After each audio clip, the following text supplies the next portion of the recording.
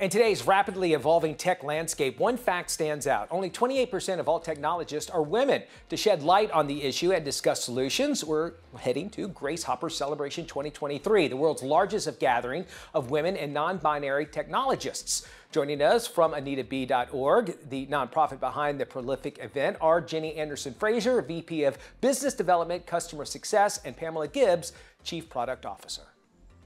We're being honest, though.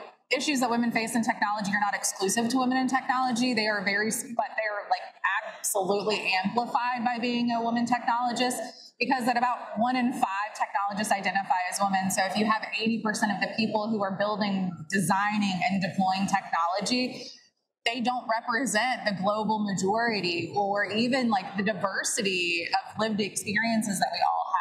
We at AnitaB.org are really focused on increasing the presence, the advancement, and the participation of women and non-binary technologists within the technological sector. As you can see behind us, there are a lot of people here. We have about 30,000 attendees in person and online, in addition to upwards of 300 companies that have come in support to help close the gap and further our initiatives of making tech more equitable. So we are really excited to be showcasing this with you. For more information, you can visit AnitaB.org.